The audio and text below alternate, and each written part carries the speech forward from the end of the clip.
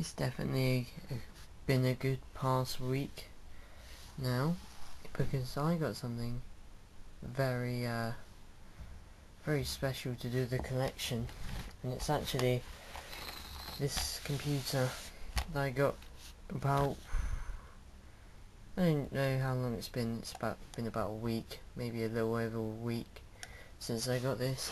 This is a Palmax PD-1000, and as you may notice, it is very similar to the libretto here. In fact, the Palmax just beats it on thickness, and the similarities aren't just in the size, they're pretty much even down to the actual design of the computer. You've got mouse buttons on the top here, you've got like PCMCIA on the side. Differences though, this one supports card bus, and on the back it gets very different, because on this one you have a ton of stuff on the back. You actually have a USB port on here as well, you have microphone line in and headphones, not an earphone, headphones. Reset switches on the back as well, so yeah. And there's a hard disk, it just labels it. So yeah, this one it has its advantages and disadvantages over the libretto. First advantage is, of course, the specs. This one has twice as much RAM and has a slightly better processor. And actually, to do the processor, you may notice here, this one has a Intel Pentium. This one has no stickers. Oh yeah, this is open. This one has no stickers because it has a Cyrix MediaGX M or GXI, I can't remember, which isn't too good, unfortunately. Some recent programs don't actually work on it because they rely rather stupidly on detecting the CPU, and if it can't detect it, the program crashes. And I'm not kidding you, that means Scum VM doesn't work and neither does ZDoom. So pretty stupid idea of making a program not work just because it can't show you a little bit of information about your own computer. Dunno why they didn't just make it so it just ignores it, but oh well, it's a little bit of a problem, but it's still faster, quite a lot faster than this. And I've of course upgraded the hard drive with a 20GB because the original one crashed, and 20GB, I was just going to put a 10 in here, but it ended up strangely being exactly the same price as a 20GB, so I thought might as well get an extra 10GB for the same price. Like I said, it has double the RAM, so it has 64MB. Both have EDO, but this one uses generic EDO RAM, not specific designed ones to fit in the machine. Opens up the same way. You've got this trim here that opens up, and then you get to the RAM. Main differences, well, two main differences. There is actually, I don't know if you can tell here, but these two things look like speakers. This one is a speaker, this is a mono speaker.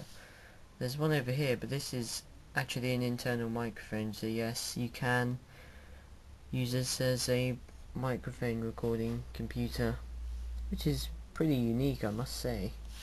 Strange for something this small to have that feature. And this libretto has that to control the mouse. This doesn't. This has, you may notice earlier, there was a pen on it, has a touch screen, so that's pretty cool. Though problems with that come with, of course, games that utilise the mouse in DOS, like Doom, Quake, Theme Hospital, don't work too well on touchscreens. I don't think. I haven't really tried them, but it's a little bit of an issue. However, you can still plug in a mouse, so that avoids that, but defeats the purpose. Anyway, this isn't just this machine that I've got. I mean, in terms of computers, yes, this is the most recent. I got a whole bag full of stuff with it in here, so this is quite cool. This actually only cost me about £40, and I got this whole bag included with stuff. First one is a backup disc of what was originally on there. I'm not going to back that up because it obviously is going to contain personal data. Some random driver disk I figured doesn't actually contain any drivers for this. A brand new copy of Windows 98 pretty much. And a drivey CD that was given to me from the guy as well, so it saves me having to look it up. Who also gave me a little extra, I'm not going to use it, a fax modem. So if I really wanted to plug in a fax card for whatever reason, I can do so, but I didn't really feel like it.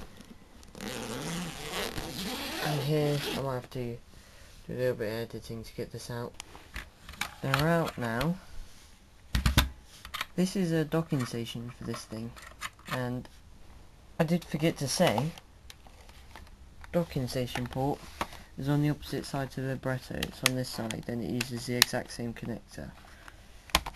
Reason it's on the opposite side is, of course, you don't want to be able to plug this in and possibly screw it up, so that avoids that. And you've also got this chunk here containing PS2 mouse and keyboard, so you can't plug it in, so that's unique.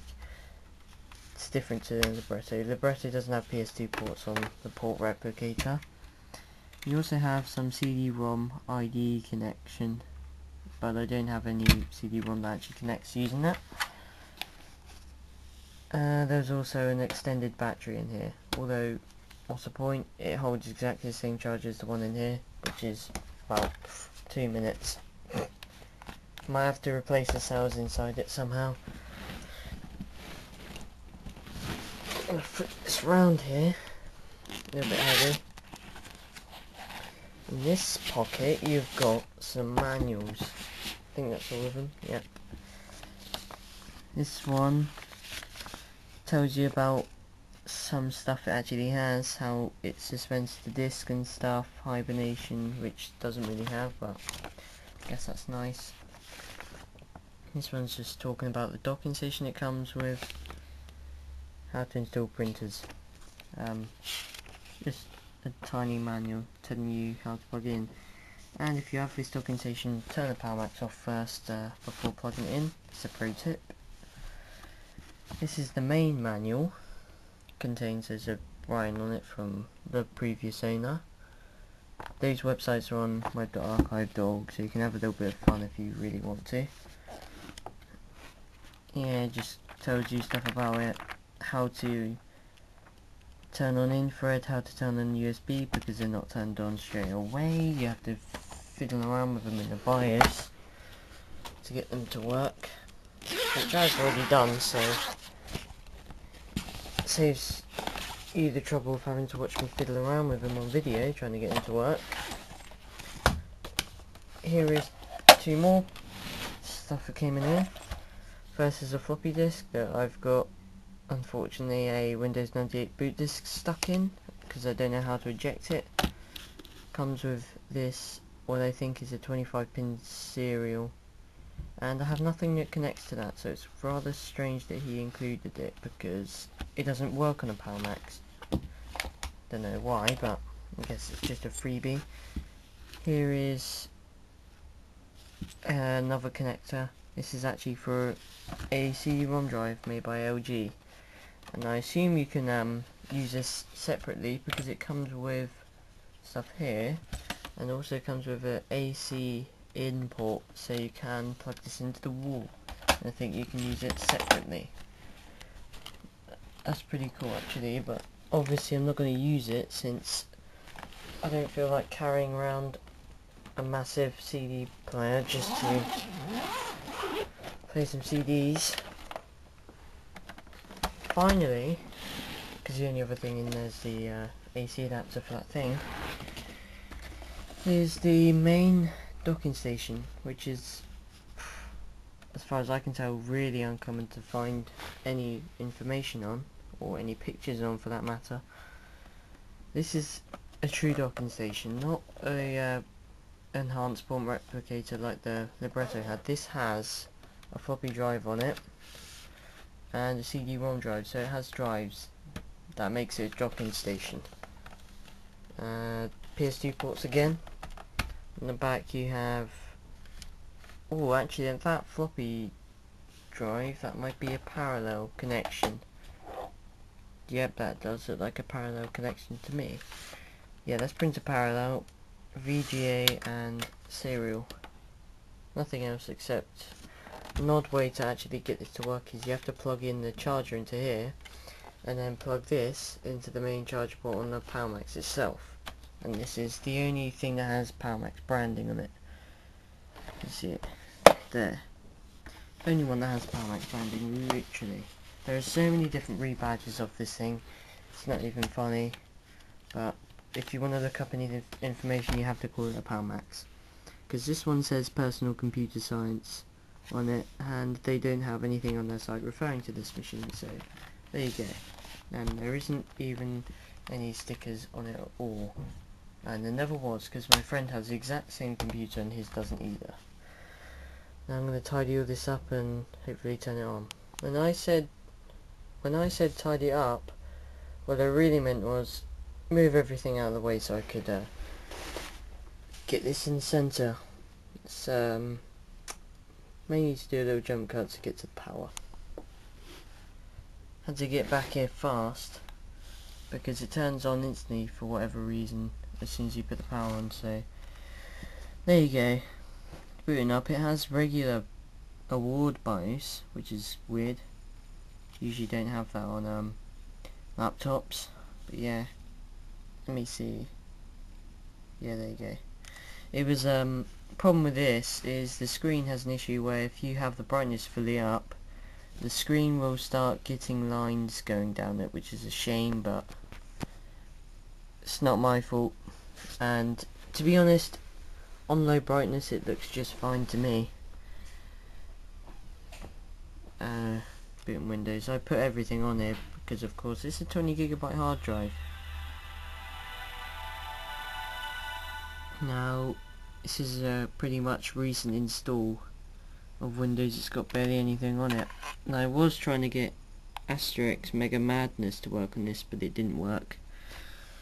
It needs DirectX 8, which doesn't support this because this has, as I said before, a Cyrix MediaGX, so it doesn't work. You can only get the DirectX 7. Now, if I can swap over, there you go, use this with my right hand, I'll show you drawing on this thing, because believe it or not, this has a very good touchscreen. It's hard to actually look at this thing through the camera's finder because this is such a small camera.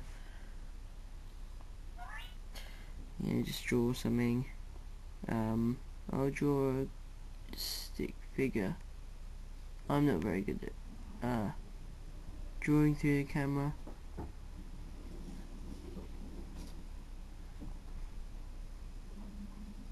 And I used a pencil. But yeah, you can see it draws kinda good. I'm just shaky because I'm drawing through a camera and trying to draw as best I can. It's not working. So just show you the specs. It'll run WinRep. Yeah, that's what I use to get all the stuff off here. Now the problem is I can't tell you the CPU speed straight off this because WinRep doesn't find it, but I don't know if you paid attention to the BIOS screen, but it did say, so you go collected information and it will tell you everything. So we have, you can see down here it says 62 megabytes of RAM, even though it's 64 it's just using 2.5 megabytes for the video, just assign that. You can see hard drive space, not very well of course because this is a camera poking a tiny 6.1 inch screen. Double clicking works on this touchscreen unlike the tablet. So there you go, Palmax 98. You can see it now, hopefully 18.6 gigabytes formatted. It won't let me format anymore, but that's just something computers do. I'm not totally sure why it does that, but there's probably a good reason. Go into control panel here. The MIDI device isn't too good on this thing. If I could scroll down. Damn viewfinder. Yeah, the MIDI device isn't too good, but that's price you pay for such an obscure computer using a random ass processor. Don't know if you can read it. It says Cyrix instead MediaGX. So, and I had to go through a process of pain trying to install Windows 98 2nd edition on it, because getting all the drivers on it, even though it's on the CD, it's still quite annoying to get the stuff to work. There's an annoying process that I can't really describe to you in order to get the display to work. I'll probably write down the guide if anyone really wants it. Show files. Alright, now this folder, if I remember, oh no, it's organised itself this time. Last 500 times I went in the Windows folder, media was right down the bottom. So, don't know how good this is going to be, but Barks Brandenburg Concerto number 3. Don't know how good or how loud it's going to be.